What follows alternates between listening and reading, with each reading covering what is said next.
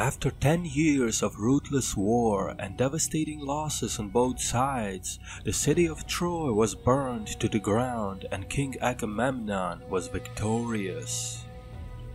What was left of his army, however, were the decimated Achaean contingents desperate to return home. Unlike many of his generals and lieutenants who either fell during the war or suffered ill fate on their subsequent voyages, Agamemnon was able to safely return to his kingdom. But eventually, even the king of Mycenae and ruler of all Argos fell victim to a conspiracy that would further accelerate the Mycenaean decline and uphold the everlasting curse to the royal house of Atreus.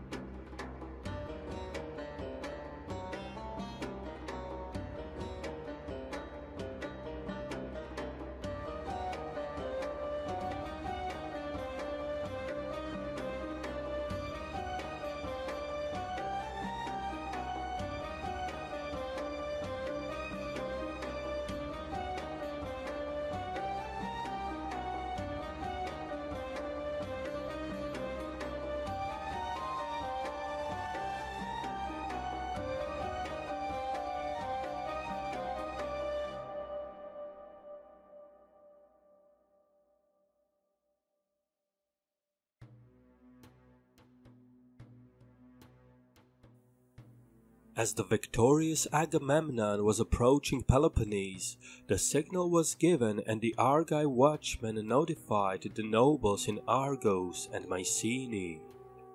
While Agamemnon was away in the Trojan War, he had left a council of elders behind to watch over the kingdom together with his wife Clytemnestra. Clytemnestra and Agamemnon had one son, Orestes, and 3 daughters, Electra, Chrysothemis, and Iphigenia. It was none other than Iphigenia that had fell victim to the human sacrifice ordered by Agamemnon, as he sacrificed his own daughter, as advised by his priest Calchas, before sailing to Troy. This atrocity was something that Clytemnestra never forgave her husband.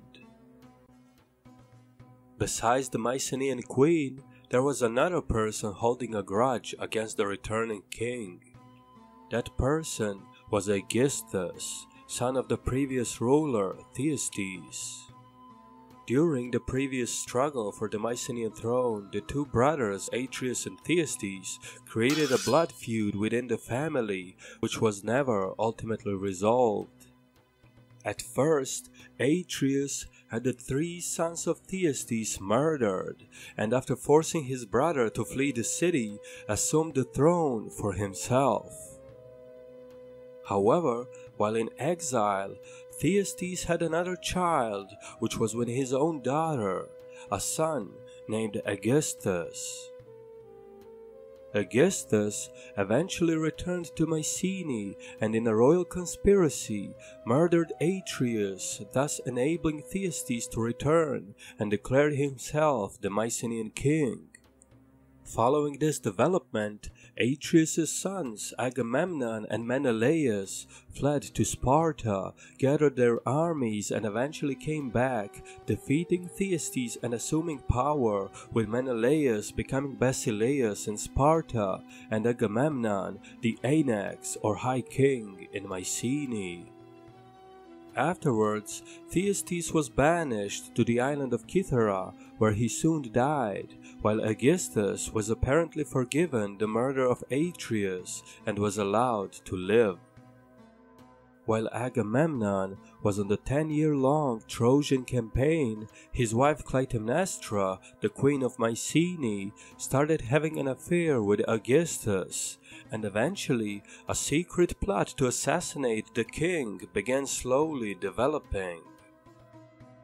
As the Trojan War dragged on, Aegisthus became an increasingly important figure on the Achaean court, becoming somewhat of a ruler according to Homer in the absence of Agamemnon.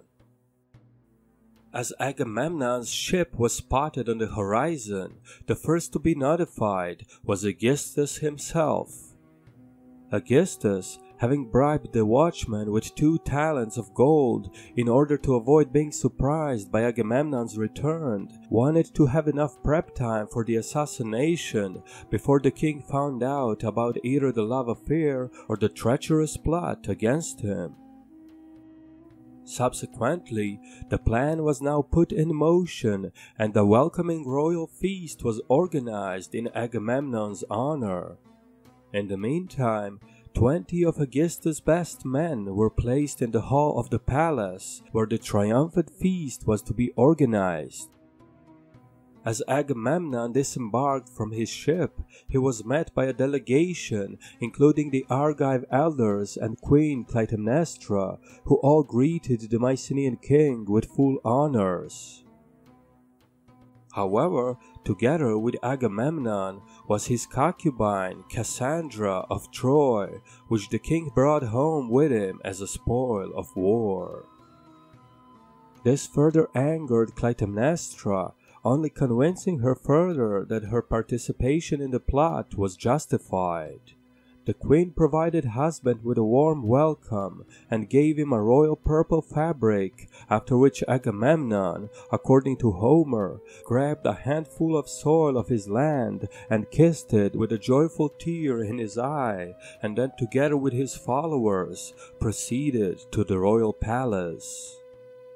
There, the king finally met with Aegisthus, who welcomed Agamemnon with full respects, and the royal feast could begin.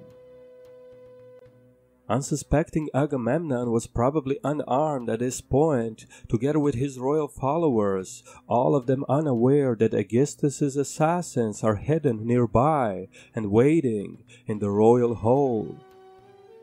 Once the feast was over and Agamemnon stood and started walking away, 20 of Aegisthus's men quickly crowded the room and instantly attacked the unarmed king with swords and daggers.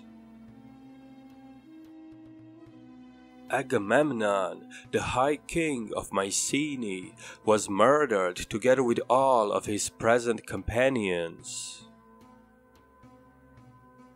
It was soon revealed that Aegisthus and Clytemnestra were behind the plot, and Agamemnon's concubine Cassandra was soon murdered as well. With nobody to immediately oppose them, the conspiring couple quickly declared themselves the rulers of the kingdom. The assassination of Agamemnon is generally attributed to 3 things. The first 2, connected to his wife Clytemnestra, are Agamemnon's sacrifice of their daughter Iphigenia prior to the Trojan War, and then his return with a concubine Cassandra, both things unacceptable for the Mycenaean queen. The third thing, connected to the curse of the house of Atreus, is the blood feud between royal families' factions, the royal houses of Atreus and Thyestes. Aegisthus here saw a perfect opportunity to avenge his father's defeat and take the throne for himself. In other versions of the story, most famously portrayed by the later Greek tragedians, such as in Oresteia by Aeschylus, Agamemnon was murdered by his wife Clytemnestra while he was having a bath, where the queen used either a blanket or a fishnet to trap her husband before ultimately stabbing him to death. Following Agamemnon's death, Aegisthus and Clytemnestra arranged a marriage, formally declaring themselves king and queen of Mycenae and all of Argolis. The couple would even have 3 children of their own, a son, Aletes, and 2 daughters, Erigone and Helen. The murder of Agamemnon did little to keep the Achaeans unified, as the only person able to exercise such hegemony was now dead, and many princes and rulers across Greece highly disapproved of such horrible act. Please consider subscribing and sharing the video, as this is a one-person production and it greatly helps the visibility of the channel. Special thanks to History with Sai, Nico, Panayotis Yiannopoulos, Fred Leckie, and Estate Care for their continuous support. If you wish to become a Patreon member, please click the link in the video description. This was WanaxTV, and we'll see you again soon.